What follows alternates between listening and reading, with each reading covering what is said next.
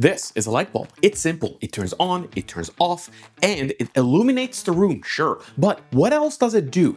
Take a look at my face. Don't be enamored by the cuteness, but at how the light bounces off my glasses, dances across my skin, and leaves some parts in the shadows. It's not just light, it's geometry, physics, math, all conspiring to create what we call reality. Now, imagine you're a game designer trying to recreate all of this. Every reflection, every shadow, every subtle glow. But here's the thing, you have to calculate all of this in real time, 60 times per second or more. That's where ray tracing comes in. It's not just technology, it's sorcery, or well, math, but for me, it's one of the same thing. Let's shed some light on how all of this works. Ray tracing started with a deceptively simple idea. What happens to light? In 1968, a guy named Arthur Appel introduced ray casting, a method to calculate what surfaces in a scene are visible to the camera. This technique only focuses on what's in front of it and not where the light bounces to. Fast forward to 1979, Turner Whitted decided light needed personality. He added a few more variables to track.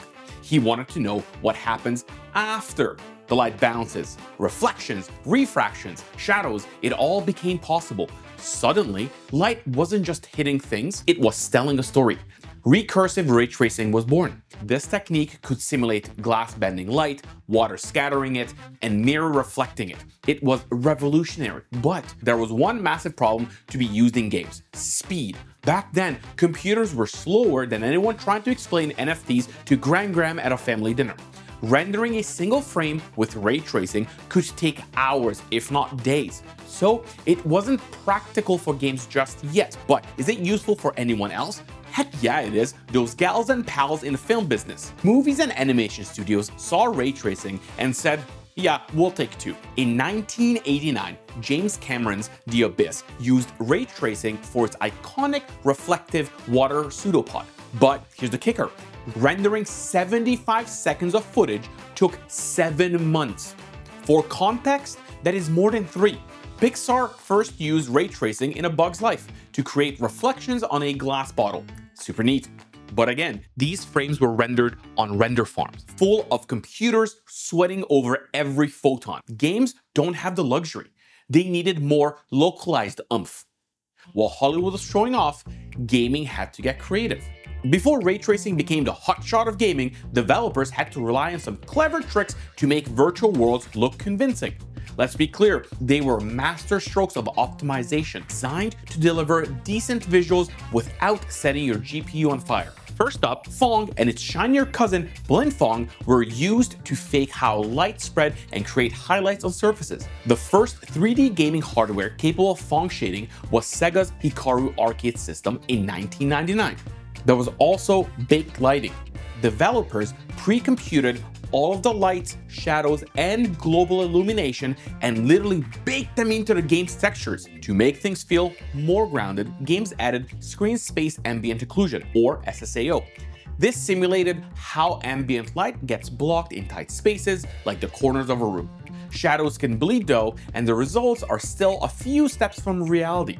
Reflections were another big challenge. Developers couldn't just calculate light bouncing around in real time, so they had to come up with cube maps. These are essentially static images mapped onto a cube to create the illusion of reflections. It worked great until the reflections didn't match reality. That shiny car, it reflected a sunny day while you were driving through a thunderstorm.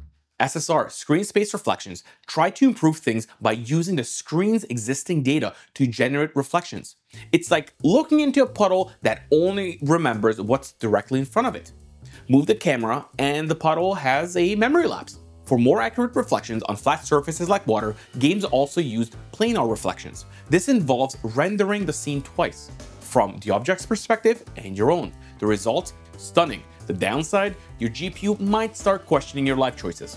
Onto some shadows, those moody, atmospheric elements that we all take for granted. Early games used shadow maps, which are like snapshots taken from the light's perspective. The game projects those onto the scene to create shadows. Simple, right? But when the resolution's low, those shadows can look jagged. They're like made of Lego bricks. To fix this, developers introduced cascading shadow maps, CSM. They divided the shadow maps into sections. dedicating more detail to areas closer to the camera. And finally, we get some well-deserved visual drama, volumetric lighting, or God rays. Those are simulated beams of lights scattered through the fog and the forest, creating those epic cinematic looks. Yeah, it's not the most physically accurate, but they look freaking amazing. These techniques, fog shading, baked lighting, cube maps, were decades of evolution. Games needed to run on hardware that would burst into flames if you even thought about ray tracing. But as clever as they were, they all had their limitations. Shadows didn't follow moving objects, reflections weren't scene accurate, and dynamic lighting were more like dynamic-ish. The dream was always real time, but the hardware just wasn't there yet. That is until 2018, when NVIDIA said, what if we give your GPU its own math wizard? For the first time, real-time ray tracing became possible. But how? Enter RT cores, a dedicated hardware built specifically for ray tracing calculations. Think of them as little math magicians inside of your GPU, each tracing the path of light at lightning speed. The result? Puddles that reflected explosions, glass that actually looked like glass, and shadows that didn't feel like they could cut a slice of bread. But there's always a catch. This time, back again, it's frame rate. Turning on ray tracing was like asking your GPU to sprint a marathon while juggling flaming swords. It worked, but at what cost? That's where DLSS came in, and I did not write down what it stands for. It is Deep Learning Supersampling. NVIDIA's AI-powered upscaling renders games at lower resolution and then uses machine learning to make them look better. It's like taking a blurry photo and magically sharpening it. With DLSS, games like Cyberpunk 2077 or Minecraft RTX went from poopy frame rates to visual masterpieces. The real-time ray tracing is finally here. But gaming isn't the only place ray tracing shines. In robotics, it's used to simulate real-world lighting so self-driving cars can learn how to navigate. In Hollywood, virtual production is the new frontier. LED walls with real-time ray traced environments replace green screens, letting directors tweak lighting and reflections on the fly. Filmmakers are basically stepping into a fully immersive world in real time. Ray tracing isn't just about making games look good, it's about recreating the magic of light itself. From Hollywood blockbusters to self-driving cars, it's transforming how we see and interact with the digital world.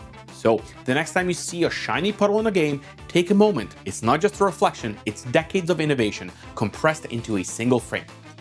Bye.